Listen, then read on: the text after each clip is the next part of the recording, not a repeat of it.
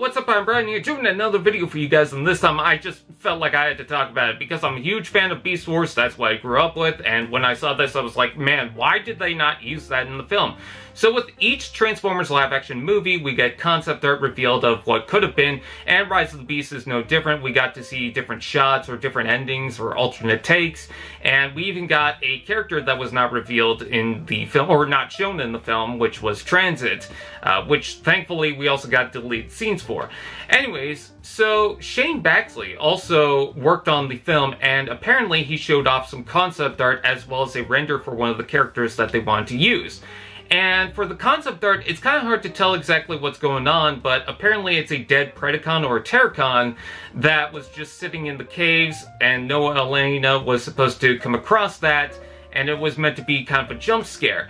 Well, we got the full render, and it gives us a clear idea as to who that is. Apparently, it was meant to be Rampage, based on the original character from Beast Wars, which is kind of funny because the character was meant to not be able to die, and now we get to see a corpse of that, so kind of weird, but apparently it was meant to be Rampage, which I thought was a pretty cool idea.